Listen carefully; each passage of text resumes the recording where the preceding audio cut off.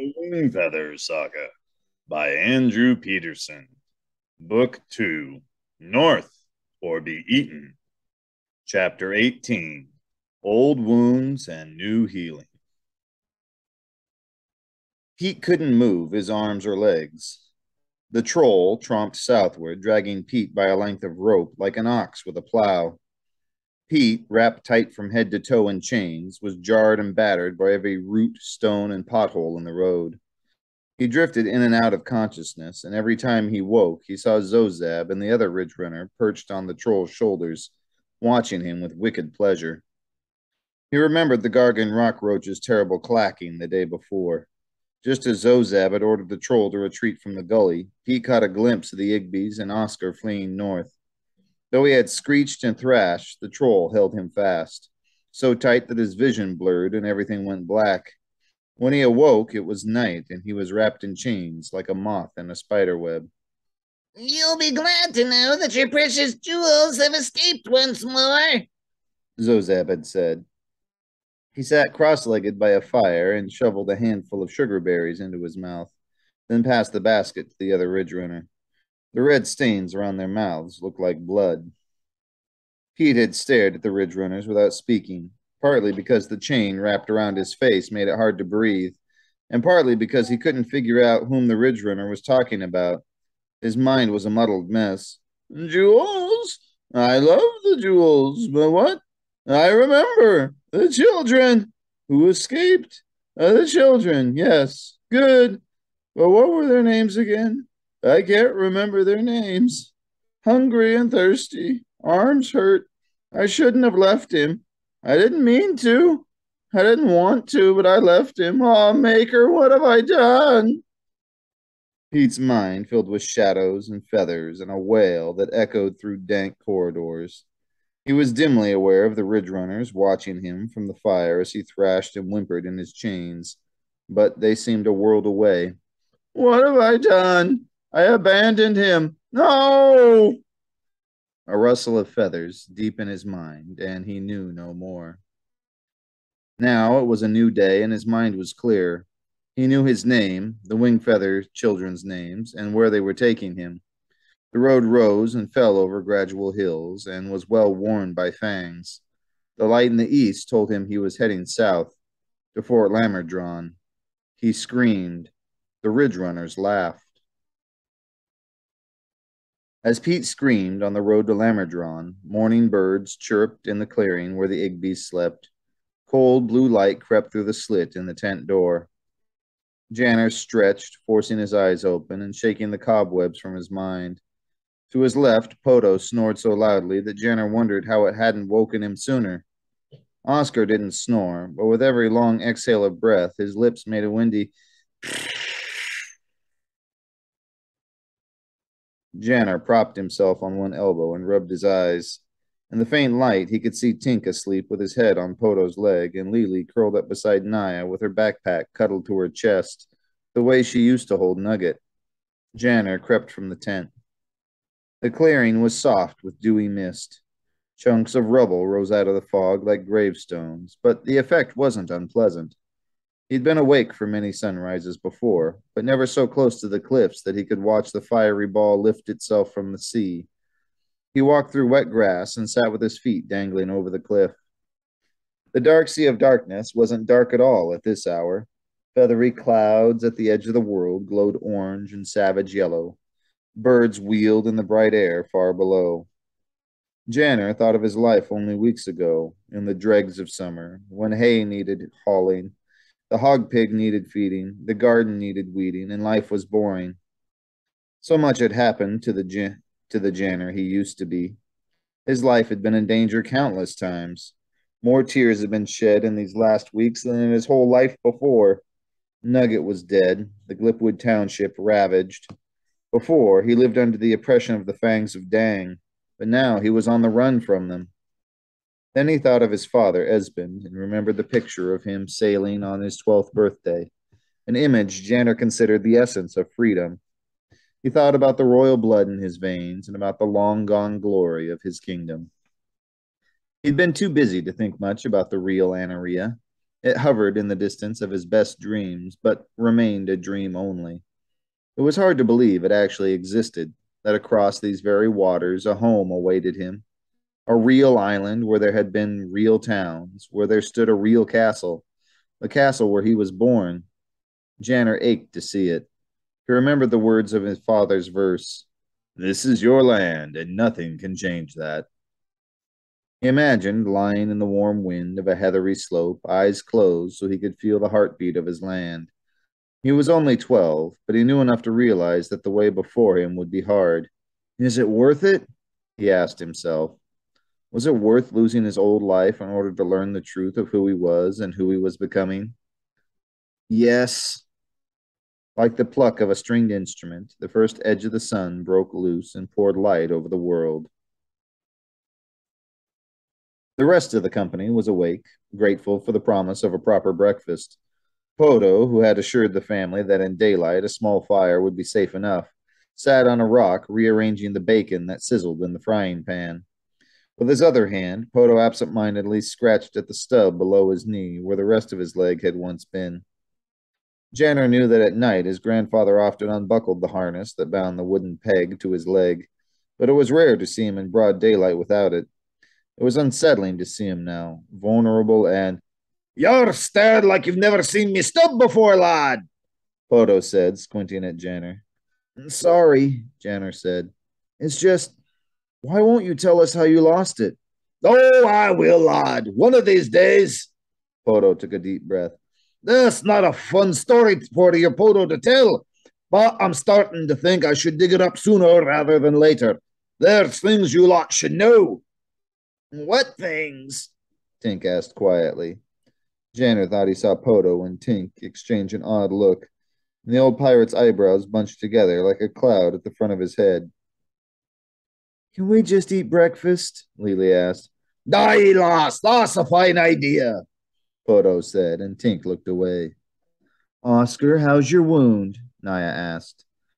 Oscar blinked at the mention of his name. His gaze had been firmly placed on the sizzling bacon. "It's fine, dear. Much better after a good night's sleep." He placed the arm of his spectacles in the corner of his mouth. "You know, from the moment I first laid atop old Nugget, I felt something happening. The wound warmed up somehow in a quite enjoyable way. This water from the first well, you don't suppose it gave Nugget some healing power, do you?" "I had a dose of the stuff too," Poto said. "Did the wound feel different when you were leaning on me?" Oscar thought for a moment. "No, I don't remember that it did." "But we only gave you a drop, remember?" Tink said. "Uncle Pete gave Nugget too much." "Hmm." Oscar frowned and tore the bloodied bandage away to reveal a bright red scar on his belly. "It's gone," Lily said. "A final gift from dear Nugget, young princess," Oscar said with wonder, and Lily beamed. "So when do we leave?" Tink asked after gulping down 2 strips of bacon. His lips and cheeks shone with grease. "You said we had a day before the Fangs started patrolling the north bank of the river. Shouldn't we get moving?" "Aye, lad, we should." Poto winked as he cinched the strap of his peg to his thigh and thumbed the buckle rod into a well-worn hole. "Now you're thinking like a king." Tink gulped and looked away. Janner decided it was time to apologize. "Tink, I'm sorry I yelled at you yesterday. You didn't deserve that." Tink shrugged and poked at the fire with a stick. "We wouldn't have made it without you, you know. Out of about 30 arrows, I only hit, what, 3 fangs? I'm a terrible shot." "You are a terrible shot," Tink said with a smile. "I don't know much," Janner said, "but for what it's worth, I think you're going to make a fine king." Tink's grin vanished. "Thanks. I hope so," he said quietly. He left the fire and started taking down the tent. Janner looked at the others. He'd done his best to apologize and had even gone one step further with a compliment. "What was that all about?" he asked under his breath. "Just let him be," Naya said. "He'll be fine." The tent was rolled and tied to Poto's pack, and in minutes the company was ready to go. After all that had happened the day before, Janner felt ready for anything. His pack had lost its stiffness and hung from his shoulders in a way that fit him. He had wielded his sword in battle, and its weight no longer burdened him, but gave him courage. He recalled the heft of the bow in his hand, the tension and release when he drew it and loosed the arrows. The calluses on his palms felt good, and he imagined his hands one day being as rough and capable as Podo's. Say the word, King Kalmar, Podo said with a slight bow of his head. Tink looked like a mouse in a trap. Then he loosed a belch that rivaled one of Podo's, and in a fit of laughter, the company set off into the forest. The Wingfeather Saga by Andrew Peterson. Book 2, North or Be Eaten. Chapter 19, Ouster Will and the First Books. All day, the company traveled through the wood, and except for the persistent worry that around every tree hid a toothy cow or horned hound, the trip was oddly enjoyable. Janner relaxed for the first time since they had left Pete's castle, as if a cold river inside him was finally in thaw. Still, the words the old gray dragon had spoken haunted him. He is near you. Beware. It occurred to him that the dragon hadn't actually said Nag the Nameless was nearby. But who else could it have meant? Who else would seek the young ones to use them for his own ends? The dragon probably meant the leader of the Fangs at Miller's Bridge. Or it might have been talking about Zozab Coit. But why would a little ridge runner be of any concern to the sea dragons?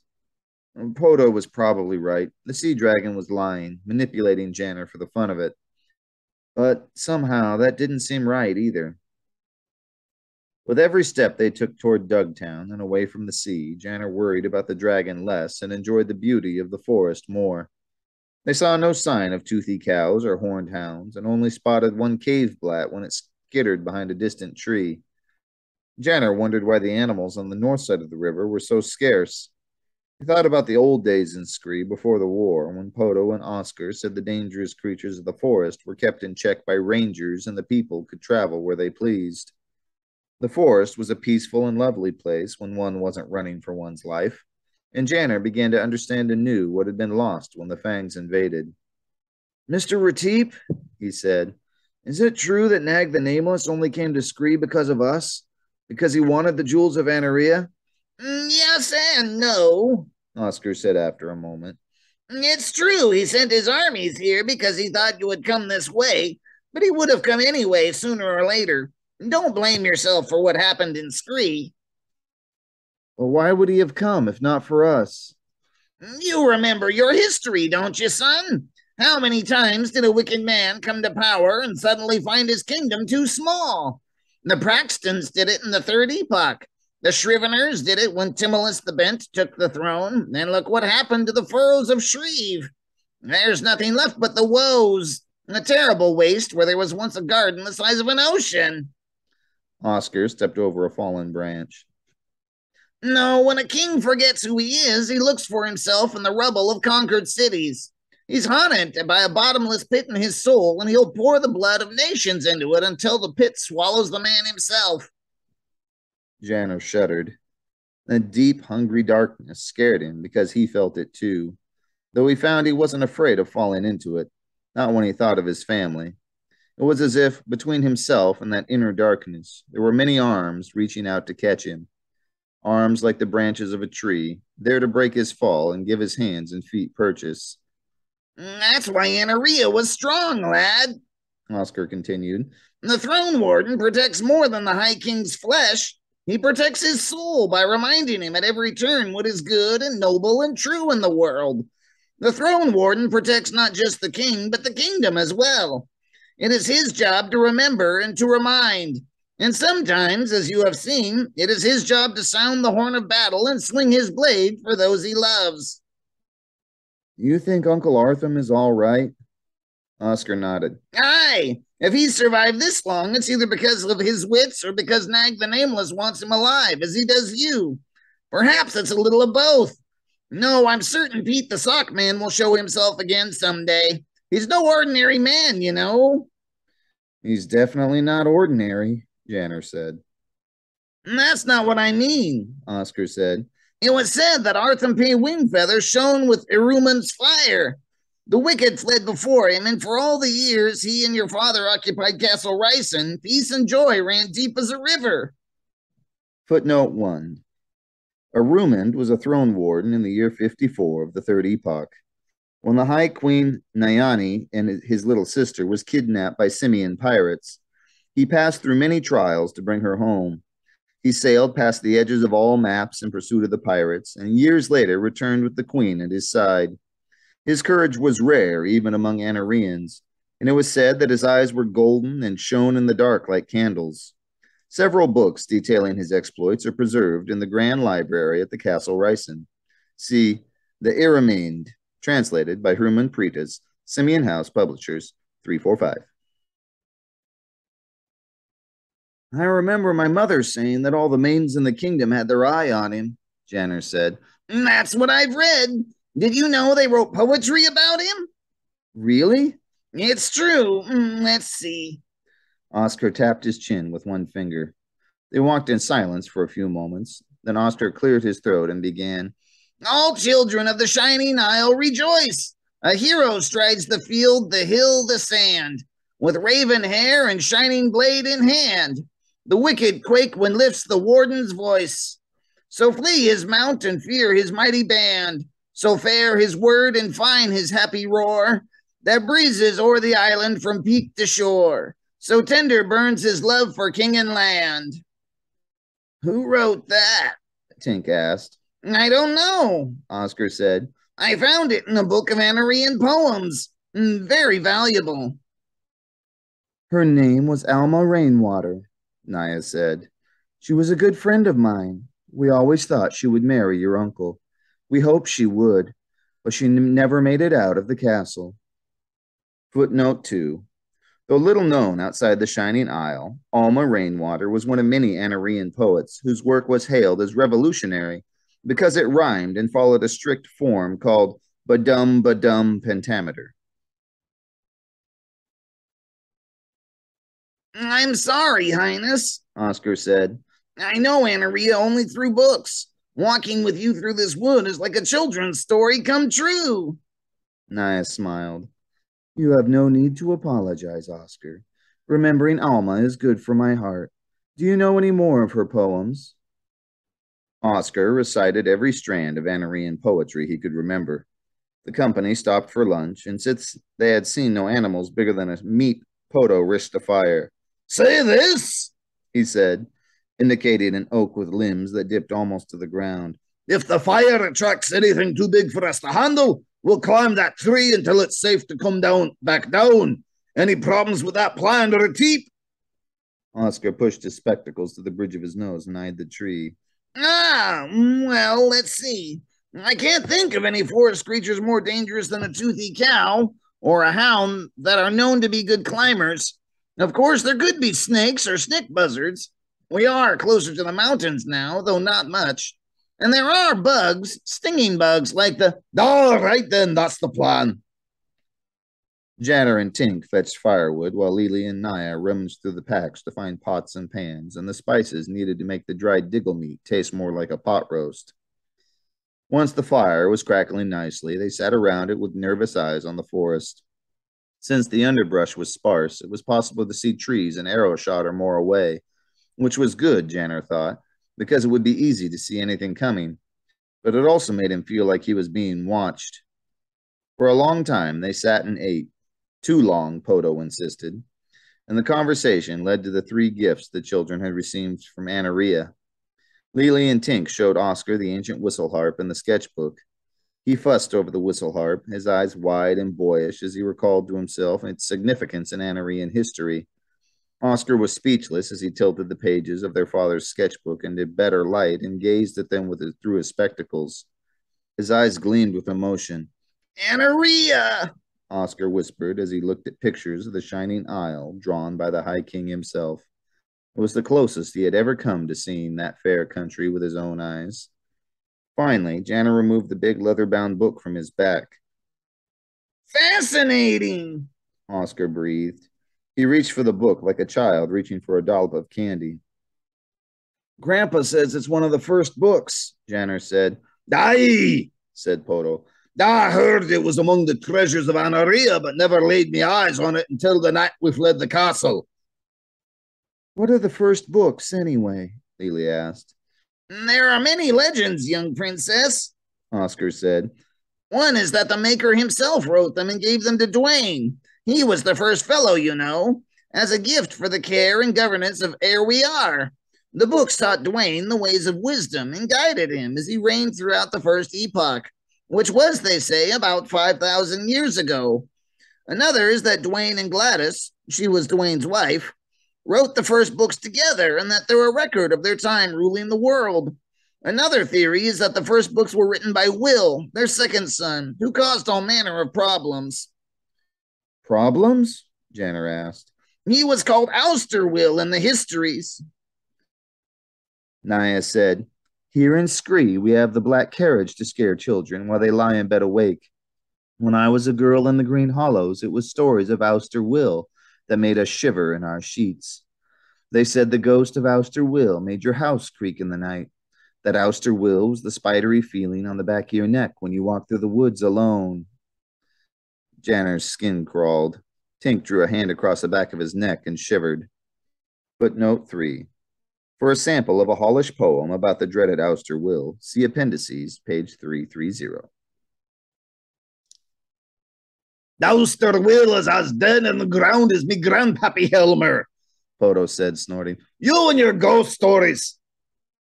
I'm not saying I believe them, Naya said. I'm saying Ouster Will was a bad man. Bad enough that there are still scary tales about him thousands of years after he died. Why do you look so nervous? Poto grunted. Where was I? Oscar asked, patting the big book in his lap the way a mother pats a baby. The first books, Janner said. Other legends say Ouster Will wrote the first books. They say he learned many secrets of Ere We Are, secrets the Maker gave to Dwayne, intended for the kings and the king alone. What kind of secrets? Lily asked. Well, over the 1,000 years that Dwayne ruled. 1,000 years? Tink's eyes widened. Yes, maybe more. And during his long reign, he guarded the first well carefully. The well stood at the center of the city, and Dwayne administered its healing waters to the sick and wounded. And Dwayne himself, without meaning to, lived longer than anyone else. Oscar glanced at Poto. It's a long story that we don't have time to tell right now, but it's enough to say that Will overthrew his father, killed him, and stole the throne, intending to wield the power of the first well for his own ends. There are some who believe the first books were Ouster Will's record of the secrets he discovered. Janner looked at the book in Oscar's lap with wonder and dread. He wanted to believe the Maker had written it, though that seemed impossible. Or that Dwayne, whom Janner has always pictured as a kind old man, wrote it. He shuddered at the thought that Ouster Will, some villain from the shadows of history, was the author of the book entrusted to him. Oscar jiggled with delight as he opened the book. This writing, do you know what language it is? No, Naya said. Like Papa, I never saw the book until the day we fled. I gathered that Esmond had it, but I didn't know where he kept it hidden. He spent much of his time with Bonifer in those last days. Squoon, Oscar said, looking over the top of his spectacles at Naya. I know that name. Bonifer Squoon, Janner blurted. I remember that name too. He closed his eyes. This is the journal of Bonifer Squoon, chief advisor to the High King of Anaria, keeper of the Isle of Light. Read this without my permission, and I will pound your nose. Was he Esmond's, father's chief advisor? Naya and Poto exchanged a glance. Yes, she said. How did you? His journal was in the bottom of the crate from Dang, Tink said. The one we unpacked for Mr. Retief just before I found the map. I read it, Oscar said. In fact, I was reading it when I heard you and Pete fighting the Fangs in front of the jail that night. I assumed it was a forgery of some kind of fiction from Anaria, a children's book perhaps, fashioned to seem like the real thing for the purpose of feeding young imaginations. But you say this Squoon was truly the advisor to the king? Aye, And Squoond was the type to tell you that he'd pound your nose, that's for sure, Bodo said. Not that he would have ever actually pounded it. He was much too cowardly for that. So I was in possession of the chief advisor to the High King's journal, right there in Books and Crannies, but now gone forever. Oscar sighed. In the words of Vilmarette Upperholm in her essay on the decline of free cupcakes, how awful. I wonder how that journal ended up in Scree, Naya said to herself. Where did you say you found the crate from Dang, Oscar? In Torboro. Over the years, I've come across several crates of this kind, probably loot from ships the Fangs pirated between here and Dang. It was a nice surprise, but not unheard of. The journal, of course, had I known it was authentic, would have made it a great deal more than a surprise to me. What was in it? Naya asked. Oscar thought for a moment. Nothing that interesting. No mention of first names that I remember. Only the king this and the queen that. He wrote of his trips to and from Dang. He seemed to do a lot of that, supervising shipments and trade routes and such. Odd work for a king's advisor, especially since he was an old fellow. But I thought little of it since I believed the journal was a piece of fiction. I remember he spent a lot of time abroad, Naya said. So he was a busy old feller. What does this have to do with the book? Poto said with a trace of annoyance. Janner could tell he was itching to move on. Bonifer and Esben spent much time together in those last days, Naya explained. I heard them talking about the first book more than once. That's all I know about it. The letters look like Old Hollish, the ancient language of the Green Hollows. Do you remember that from your youth, Highness? Oscar asked Naya. I studied Old Hollish when I was a girl, but no one speaks it anymore.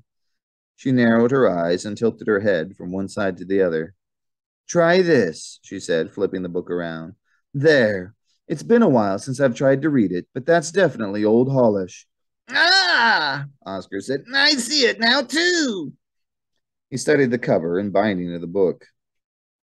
This isn't the original cover. Whoever replaced it, however many years ago, didn't know the language either and placed the new cover backward.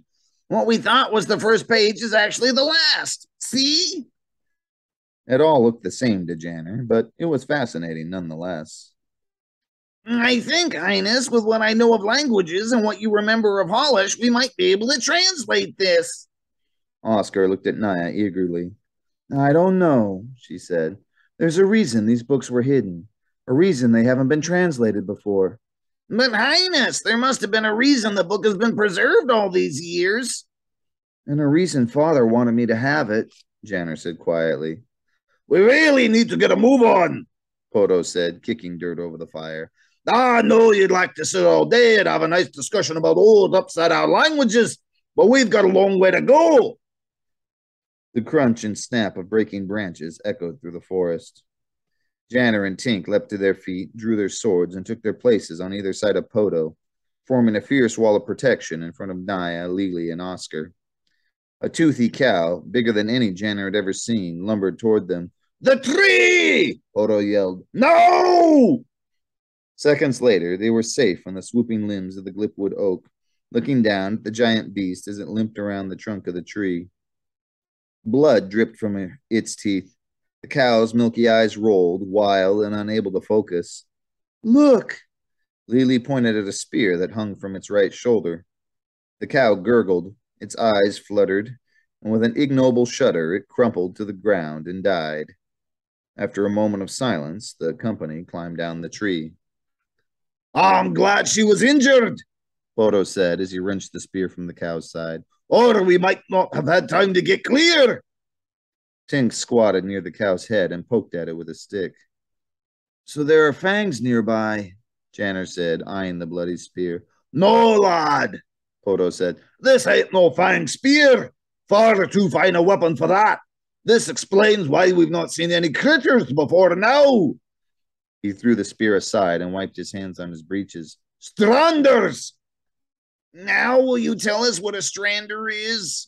Tink asked. Aye, Poto said darkly.